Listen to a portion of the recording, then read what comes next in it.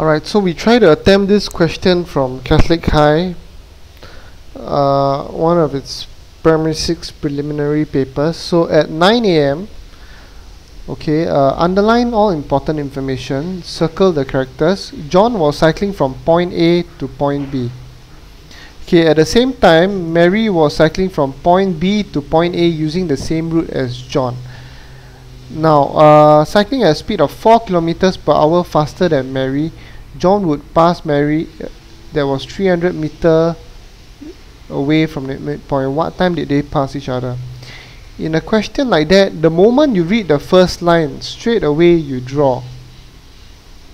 Okay, this is point A, this is point B. Okay, this is your midpoint. Okay, because John would pass Mary 300 meters away from the midpoint. So John would head this direction. He started at 9 a.m. Okay, 300 meters away from the midpoint would be here. Okay, this is where they met. Okay, this point here. Okay, Mary would head this direction.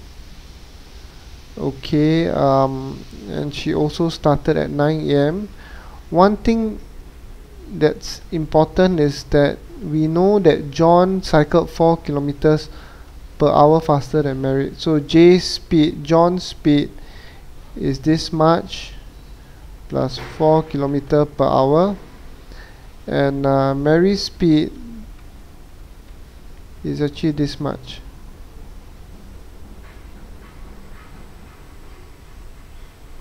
Okay, so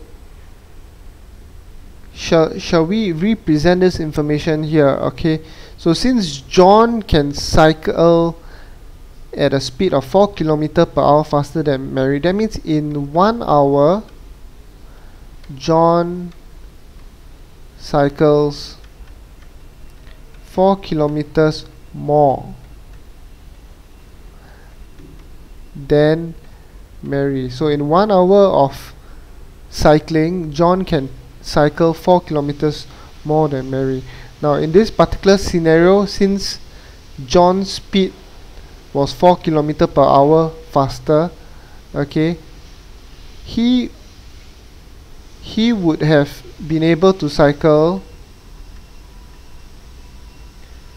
600 meters more than Mary, because this is the midpoint. Okay, so this distance is let's call this D1. Okay, it's equivalent to this distance here, D2. So D1 is equals to D2. Let me write it down here. Okay, because let me reiterate, because John was cycling at a speed of 4 kilometers per hour faster than Mary, he would have been able to cycle a distance that was equivalent to that of Mary plus 600 meters more. Alright, and since this is the midpoint, that's why we know that we have to multiply by 2, because Mary's distance is short of the midpoint. Okay, so John must have traveled a distance that was equivalent to this plus 600 meters. Alright, so 600 meters, if you divide it by 1000, is equal to 0.6 kilometers. Okay, so if you take incremental distance over incremental speed, okay, incremental distance over incremental speed, okay, the incremental distance traveled is 0.6 kilometers in this case. Okay, and the incremental speed is 4 kilometers per hour, which is here. So 4 km per hour. What you get is 0.15 hours. Now 0.15 hours is 0.15 times 60, which is 9 minutes.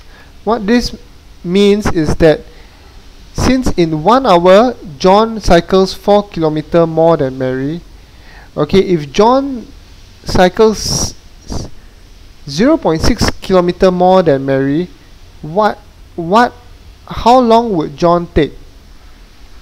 Okay, if John cycles 0.6 km more, okay, which is this particular scenario, he would have taken, okay, definitely less than 1 hour. So 0.6 divided by 4, which is 0.15 hour. He would have cycled 0.15 hour of a journey, which is equals to 9 minutes. So this is another way that you can look at it.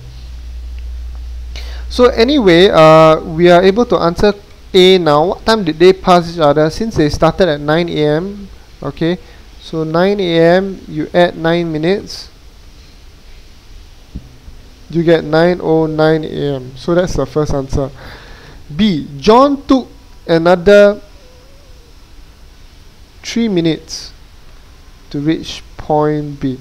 So John took 9 minutes here. No. Let me erase this. John took, okay, there's not much space. Let me try and squeeze. From this point to the point where he met Mary, he took 9 minutes. Alright. So, oh, it looks pretty messy. So let me do it again.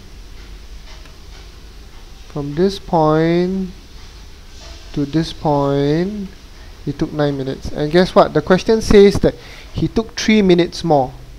So from this point to this point, John took another 3 minutes. Okay, John took another 3 minutes. But guess what? Mary took 9 minutes to come from here to here. Alright, Mary took 9 minutes from B to the meeting point. So from B to meeting point, okay, the ratio of time, okay, for John to Mary is 3:9, which is 1:3. Okay, now John took 12 minutes. 9 plus 12 equals, 9 plus 3, okay, equals to 12. Okay, John took 12 minutes for the whole journey. Okay, if that's the case, can I multiply by 12 here? Okay, so this would be 12. Okay, and this would be 36. So what time would Mary reach point A? So since John took 12 minutes to reach since John took 12 minutes for the whole journey, Mary would have taken 36 minutes. So 9 AM, you add 36 minutes, you get 9:36 AM, and that's your answer. Alright, so you got A here and you got B here. So this is how you attempt this question. Of course, there are other ways to do it. So just take a look at this method first. Alright.